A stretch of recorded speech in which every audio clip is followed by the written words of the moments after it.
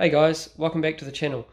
This video we're going to be just running through our process of parting out a Lego set. If you're new to Bricklink, you're wanting to use Lego as a way of making money, if you're wanting to sort of get rid of your existing sets or something like that, it's a great way to make money. You have to be quite patient sometimes when selling Lego sets. It's not an instant money maker by any means, but it can help with excess stock that you may have. So we're going to go through our bits and pieces and sort of just the basics of what you need to get started, and take you through parting out one set that we've just brought in.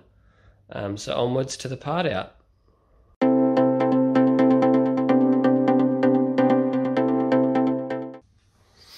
Alright, so here we have the Stanley bin organisers. We picked these up from our local Mitre 10 Mega. You've probably got similar stuff at your hardware store.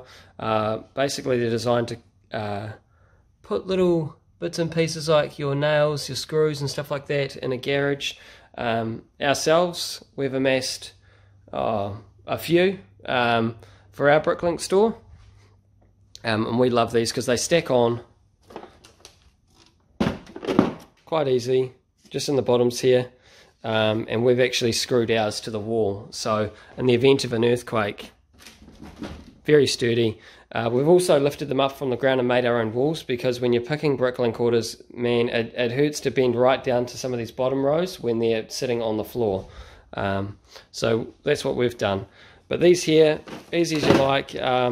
You can pick some up similar to this at Spotlight, Bunnings. Like, they've got their own different things. It's not like these are the only ones and you can't get anything else. Anything will do. We just choose to use these ones. So we need to make a row. We need 5 of these and 1 of these. So we're going to make row X today. So I'm going to go ahead and label these in a minute. Also, we have a label printer. Some people like to print out their stickers on the printer and then just sort of take them off and label the front of their drawers. This can work too. We're just choosing to do it this way. We find it a lot easier. You'll need some of these containers, clear containers. We picked these up at Moore Wilson's. They're very good in the sense they're quite strong. Some containers split easy. We find these ones very handy and useful. When we're picking orders, we use them to help separate our pieces, and also when we're parting out sets, which is what we're going to do today, we put them all into different colours and go through that process. So we're going to do that. We got these here, a small enough plastic container, as you like, $5 at the warehouse, I believe. Nothing special to that. You just get a few of them, just so you can use them for... We use them for basically breaking down all the bags of a certain set, so then we can sort that from there. But we'll go through that in a moment. And you've also got the Friends set, which is the set we're going to be parting out today. So yeah, so we're going to go through that. But this is pretty much the basics on what you need obviously some stock, a way in which to part it out. We're going to part it out on this bench, and also where it's going to go. So we're going to go through that. So we use an iPad to go through bits and pieces, and this is Bricklink. It's really easy to become a seller. Basically, you've got to provide some identification and stuff like that to Bricklink. You send off an email and you provide a photo of your ID and provide a photo of you with your Lego that's existing, and a photo of pretty much you next to it, to show that it is yours and you're not pretending to make a whole lot of stuff up. So it's pretty easy to become a seller. And once you've gone through that process, today we're going to be putting in the set up into the search bar, 21319, which is the Friends Central Perk set. So here we go, you've got the Central Perk set. It brings up a whole lot of details of the set. This is really easy to do with a laptop, computer, anything like that. Don't try too much with your phone, because you have to record remarks and stuff like that into the details in the next step, and that can get quite tedious when you're trying to, you've got a tiny gadget that you're putting your details into, and you've still got to work with the Lego and stuff like that. So it can get quite annoying. I mean, if you're hard up, sure, but it's best to do it on a computer, tablet, iPad, something like that. You got all the details of the set. 1042 parts, 7 minifigures, all those sort of things. So you want to come over to My Inventory and go down to Part Out. And it should take you to a page that looks like this. This here is basically the first page to help you input your details on what you're going to do for your whole entire part out. When you're checking out sets, if you're going to be buying sets and selling them, you can go to the part out value page over here. This isn't something we're going to go into today, but if you go to that page, you can basically very quickly see how much a set parts out for and not have to worry too much about you know, buying a set and going down the whole process of parting it out, only to find out it's not going to be worth your while. So that's something else we might go into another time. But for today, we're just going to run through the settings there. So everything's pretty basic up the top. You've got your set number, you've got your quantity of sets. So today we've got, oh, my bad, we've got 3 sets. Parts and whole minifigures. We part out our sets with whole entire minifigures. So we're going to be using that at the moment. You can part out the minifigure parts themselves as well, which is cool. You got include original instructions. Yep, include original box. We usually put our boxes in the bin, so that's not something we'll be doing, but you can sell those as well, and include the extra parts. That's what we're doing as well. So the condition of these, you can sell used sets as well, used parts, no problems, but we're going to be going with a new set, and I like to put in the current for sale average. Now, I use other bits and pieces to make the pieces at a more affordable rate across the board. I use an app called Bricklink, but I'm not going to be going through that process today. At the moment, I first put in the parts at their current value, and then I fiddle with the prices later. So yep, we're going to go down the page. I don't worry about the base tier pricing too much. If you're not going to sell too much pieces and you haven't got bulk quantities, it's probably something you don't want to look into, but I do worry about this down here. Consolidate. I go with the new pricing, so that'll change all the pricing. If you've got parts in your existing Bricklink store, it will change the pricing of those parts that are in this set that are double ups to the ones that you've got in your store. It'll make all those parts the new pricing rather than the old pricing. I use this to sort of keep the stock up to date and the new pricing as well. And all of that's there ready, so we're going to go into submit, and it'll bring you to a page that looks like this, and that's this here is basically a complete page. You can follow up the top here as well. You select set, edit items, verify the items, and add items. It's a good way to see where you are in the process, but this whole page is every single piece in these sets. It also displays, so it's all in alphabetical order, based on color. So black B, and then you've probably got some blues and whatnot else, and it just keeps going down, and at the bottom you'll see the instruction book, minifigures, stuff like that. So that's what that is. You'll notice the red writing up the top. You already have the same part in your inventory. So this says that I've already parted out the set. Now, earlier in the year, I got a few of these sets, so I parted them out. So I already knew that going into this. So there will be parts that I've already got in my store. Easy as to combine those parts into the drawers that already exist. That's one part of the process, but for this next part, we're going to be opening all of the boxes and putting all of the boxes and the pieces into these blue containers to get ready to sort them. So I'm going to go ahead and open one box and break down what that means. Alright, so here I've opened the box. You've got all the bags, they're all numbered. If you've opened a Lego set, you'll know exactly how this whole thing works.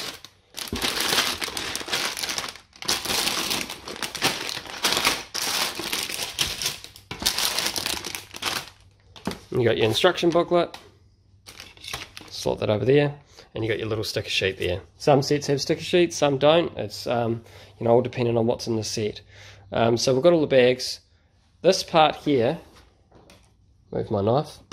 I will put these bins all out, and I'll put each individual bag into a bin, and I'll do that for all 3 sets. So all bag 1s will be in one bin, all bag 2s will be in another bin, and I break it down like that. So because when you open a set, all the parts are exactly the same. That's the beauty of how Bricklink works, and it's able to put all the stock of a certain set straight into a store like that.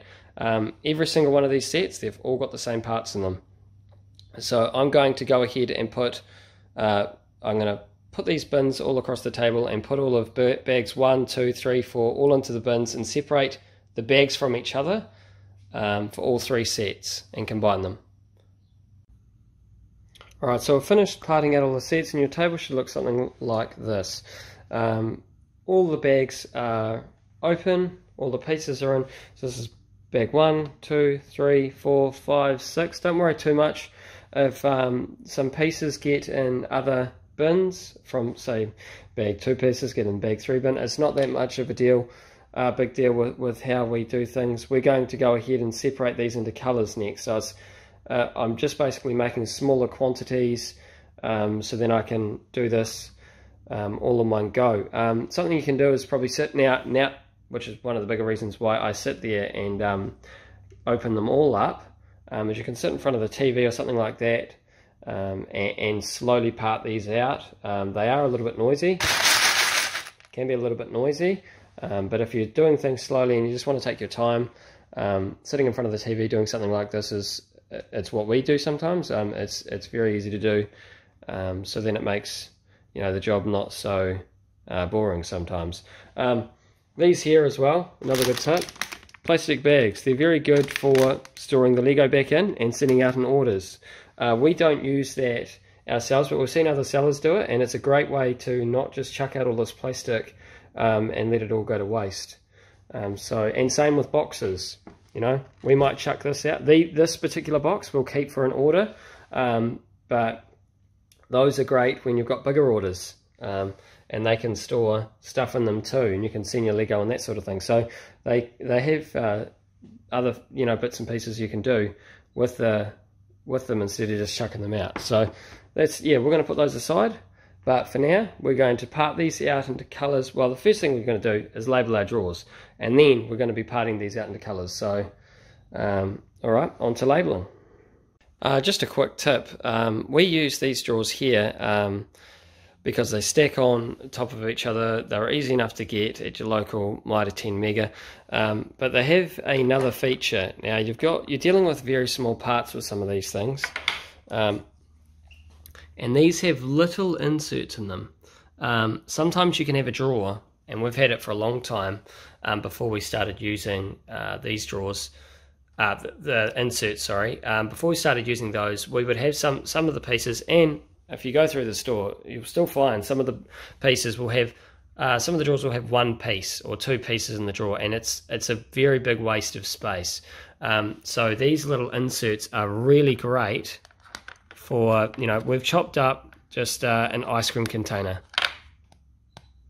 thick enough to be quite solid and sturdy to create a divide, and you can also get individual segments. Some people put multiple parts in the same drawer. We steer away from that kind of thing purely because when you're going to pick your orders and you get a bin or a drawer full of Lego, you've got to use more time in trying to find the pieces to get them into the order. So we try and keep everything as separate as possible, and this is a great way to keep 3 different parts in one drawer and utilize that space a bit better, because nothing worse than having 1 or 2 pieces that don't sell in a drawer, and that drawer's being used up for months on end because the part doesn't want to sell. So it's a great way to save space and save money on that storage. So onwards to labelling. Okay, so we've just finished labelling all of these drawers. We've gone for X in front of all the numbers because we usually pick our orders in Bricklink based on the remarks in alphabetical order. So we've got rows A all the way to X, which will live over here. So it works for us in picking them that way. I've seen it done numerically. People just, from 1 upwards, and it's very easy to keep tabs on that because obviously when you get to Z, you sort of run out of room and then you've got to try a different approach. We alternatively have our used parts starting at numerically. So yeah, there's all sorts of different ways in how you can store your stuff. For this part out, we won't be using too much. We'll go, just log in again. We won't be using all the drawers for this. It says in the when you go into the set and you go right down to the bottom of the page, alright, so it says 350 lots. Oh, so we might use them all. But one thing we do know with this one is that we've had it before, so quite a few of the parts are going to consolidate into other drawers that already exist, so that's fine. But yeah, so 350 lots. Some of these drawers will be quite small. You know, I'll fit 3 different pieces into a drawer, so we probably won't end up using all of these. But this is enough to get the set done, I would imagine. So now I'm going to go through all of these bins one at a time and break them down to their colours. So after I've done this whole process, everything will be in little containers and it'll all be in colours, ready for the next part of the process. So onwards to that part. Alright, and that's the end of me putting it all into colours. So 50, I think there's about 50 units in this bag. I've only got about 6 or 7 left. I usually put the minifigures all in one piece each. And then all the colours. And obviously you get your blacks, your greys, and some, you know, you get your sets that have got the same colours, and quite a lot of them. There's the dark green if the camera's doing the right job. You got your tans, you know, and what I'm going to do there is just put all of those pieces, like the light bluish grey, straight into one of these again. And that'll help me create a little bit of space, because then I can stack them up in these and put them to the side, and then I will start to prepare myself to get rid of the next. So the next part of this exercise is to get rid of all the pieces that are already in my store. So it's reconcile all the lots that are already there, and I'll find that on that same page before. So I'll bring that up. Right, so here's that same page from before, and if it's got the little red writing there, it means that I've already got the piece, and I will reconcile the lots. So how I quickly get through this process and get rid of all my lots that I've already got things on, I go right to the bottom of this page, which is the second page. You go to verify the parts, verify items, and this will take you on to the page that basically confirms all of the pieces. It'll take a couple of minutes to load, usually because there's quite a lot there for it to load, but it'll put it all together, and basically it comes to a page where you're verifying all your parts that you've gone through. You're saying yes, they're all there, everything's accounted for, you know, or you can change the quantities. You know, if you are missing a piece or you're taking a few pieces out for your own collection, that's fine too, because you can alter the quantities quite easily. But then once you confirm everything, it'll show all the drawers that you need to reconcile into your own existing store. So here it is straight away, and then it'll say consolidate. I'll take the second one for example. It's in drawer T32, so I'll go ahead and take all of these pieces. There'll be a large amount of them for this set because I've already done it before, and I will go consolidate that in my existing collection. So I'm going to go ahead and do that now. Alright, just real quick, so this is basically the start of me reconciling my parts that I already have. So you tip out all the black pieces on the table there, and it's very easy to go through and search for the piece you're after. And it says on here, you know, just how many pieces you're looking for. In this situation there's 6. So I can easily now work through this and grab all the pieces, and as you take away pieces that are going back into the store, this pile will get smaller, so then it becomes a lot easier to see the rest of the black pieces. And also in the next part of our step, we're going to go through and put the pieces that are just left remaining, the new pieces that go into the store, and new drawers and stuff. And having just such a small lot to work through makes this whole process a lot faster. It works for us. There's a lot of ways that people will find that works better for them because of the way their brain works through processes and stuff like that, and that's cool too. This is there's dozens of ways out there that I've seen this done, but this is the way that we've fallen upon it, and that works for us, and it's the quickest way we find we get through these sets. So we're going to go ahead and just put these pieces into the store. So all my double ups are reconciled. All the parts that I had existing in my store are now in their drawers, and now it's left with all the new pieces that I have. So if you're creating a new Bricklink store, this is probably where you'll start off with at this part of the process. You won't have existing drawers if this is something new to you. So all basically I'm doing now is putting all of these in these new drawers here. I'll start from the top and work my way down, and then all the drawers I don't use, they've got my piles there. I've got bins for them, and then I'll be putting these up on the wall and securing them to the wall. So yeah, I'm going to go through and give these all individual labels. All the smaller parts will probably be put into drawers with dividers to save on space. And yeah, so I'm going to go through that process now. And there you have it. That's the end of the parting out into individual drawers. All the pieces are reconciled in a way, and these are all the new pieces ready to go into the shop. As you can see, I didn't use too many drawers, but if you're starting out as a new store, you'll probably use a hell of a lot more drawers than I did. You see the dividers there, they're helping save space as well. But all of that's all typed in, ready to go. So you'll get to this screen here. This is the verifying that all your numbers are correct. That's the bottom of the screen. All you do is hit upload items, and that's all in. So these are all now in the shop, all for sale right now, and same with the reconciled parts. The inventory has been adjusted to include those. So the last thing to do is put these drawers away and put these onto the wall. And there's the final product. All the drawers are in. All these ones are empty, ready to be filled up. And it's all away. So that concludes our tutorial on parting out some Lego sets. Whether you are new to Bricklink or you're an existing seller, hopefully you can get some information from there, and you can also try looking at some other YouTube creators that have done the same sort of thing. Brickstar has one that's very good. Brick Arena, same again, very good, very informative, and hopefully by watching a few of these types of videos you're able to gain the knowledge you need to start your own Bricklink store. If you like the content, subscribe to the channel.